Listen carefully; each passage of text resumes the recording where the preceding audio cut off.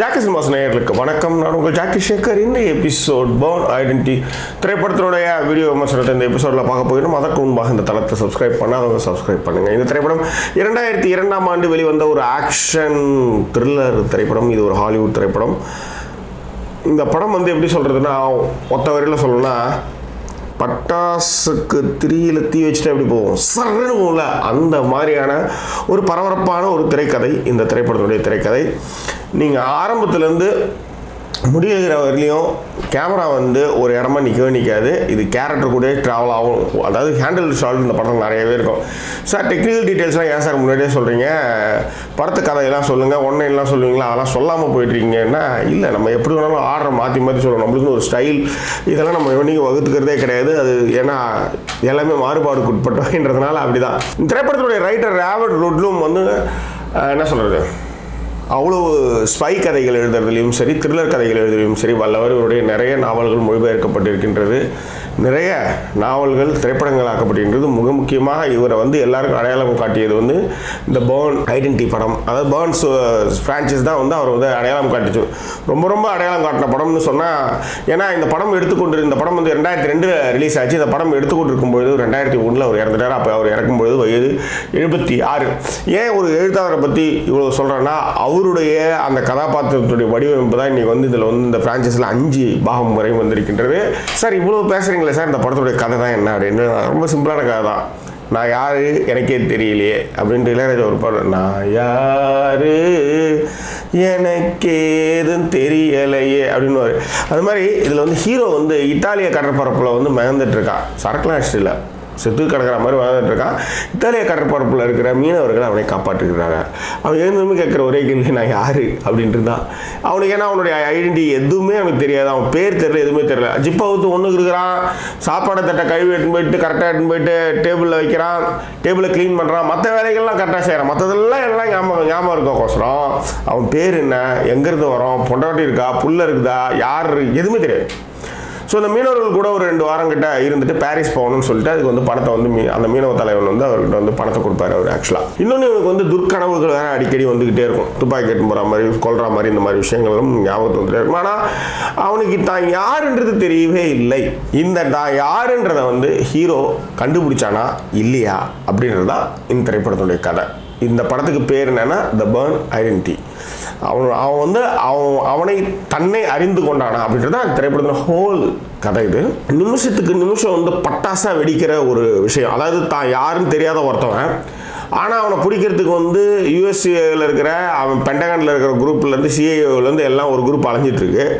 ஒரு குரூப் அவன் மாட்டிட்டானா எங்கேயாவது நம்மளாம் மாட்டிக்குமேன்ட்டு அவனையே சாவடிக்கிறது ஒரு குரூப்பு துரத்துது, ஒரு அரசாங்கம் துரத்துது, அதே மாதிரி ஒரு கொலகார கும்பல் துரத்துது. இதுக்கு நடுவில் அவன் வந்து அவன் எப்படி தம்பிச்சான், ஏன்னா அவனுக்கு யாருன்னு அவனுக்கே தெரியாது.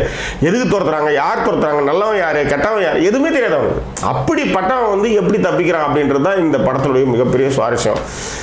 ஆக்சுவலாக திரைக்கதையுடைய உள்கட்டமைப்பு எப்படி இருக்கணும்னு சொல்லுவாங்கன்னா, ஒரு சீன் முடிஞ்சதுமே அடுத்த சீனுக்கான லீடு அதில் தொடங்கணும். அதே மாதிரி ஒரு சீன் முடியப்பமே வந்து பஞ்சாக இருக்கணும் அப்படின்ற மாதிரி சொல்லுவாங்க. அப்போ தான் அந்த படம் வந்து மிக சுவாரஸ்யமாக இருக்கும் அப்படின்னா. அந்த மாதிரி இந்த படத்தினுடைய ஒவ்வொரு சீனுடைய முடிவிலும் அடுத்தனுடைய தொடக்கமாக இருக்கும்போது ஒரு பரபரப்பை பற்றிய வச்சுக்கிற மாதிரி தான் வந்து ஒரு சீனுமே முடியும்.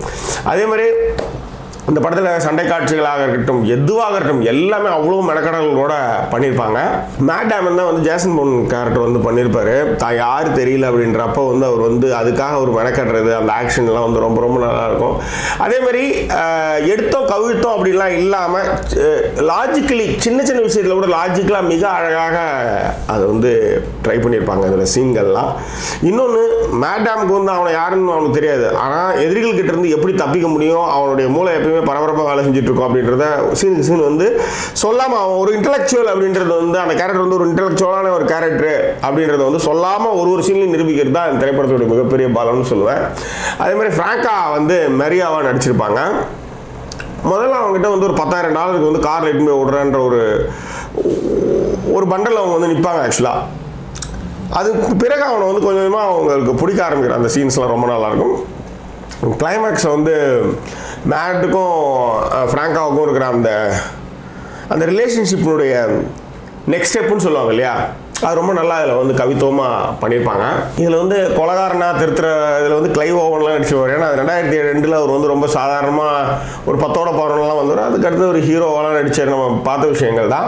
பட் சொல்கிறேன், இந்த படம் வந்து 2002 இந்த படம் ரிலீஸ் ஆகும்பொழுது பாண்டி ரத்னா தேட்டரில் நான் கூட்டம், நான் ரஷ்ஷு, நாமளே வந்து என்ன சொல்கிறது, ஒரு நம்ம உயிர் தப்பி ஓடிக்கொண்டு இருக்கின்ற ஒரு உணர்வை கொடுக்கக்கூடிய ஒரு திரைப்படம் இந்த பர்ன் ஐடென்டிட்டி.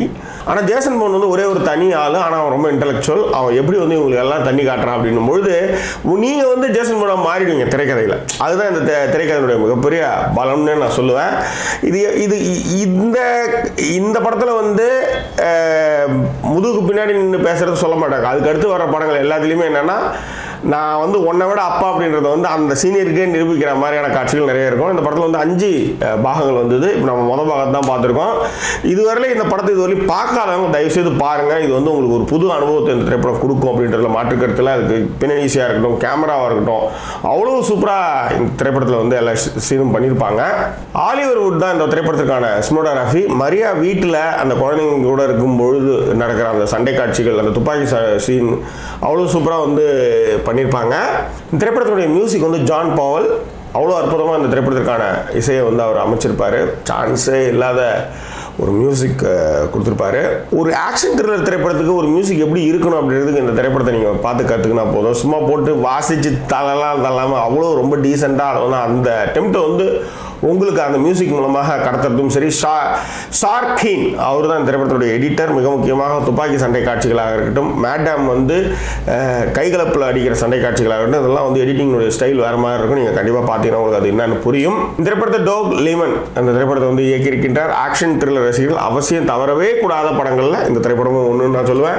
இந்த திரைப்படத்திற்கு ஜாக்கி சினிமாஸ் சொல்லக்கூடிய மதிப்பெண் 5க்கு 4. இந்த திரைப்படம் பார்த்து தீர வேண்டிய ஒரு ஆக்ஷன் த்ரில்லர் திரைப்படம் என்று ஜாக்கி சினிமாஸ் பிறந்திருக்கின்றது. வேற என்ன மீண்டும் வேறொரு எபிசோடு உங்களை நான் சந்திக்கிறேன். அதுவரை நன்றி கூறி விடைபெறுவது உங்கள் ஜாக்கி சேகர். நன்றி, வணக்கம். உங்களுக்கு ஜாக்கி சினிமாஸ் வீடியோக்கள் பிடித்திருந்தால் சப்ஸ்கிரைப் பண்ணுங்க, பக்கத்தில் இருக்கிற பெல் ஐகானை கிளிக் பண்ணுங்க. அப்பதான் உங்களுக்கு ஜாக்கி சினிமா செய்திகள் உடனுக்குடன் வந்து சேரும்.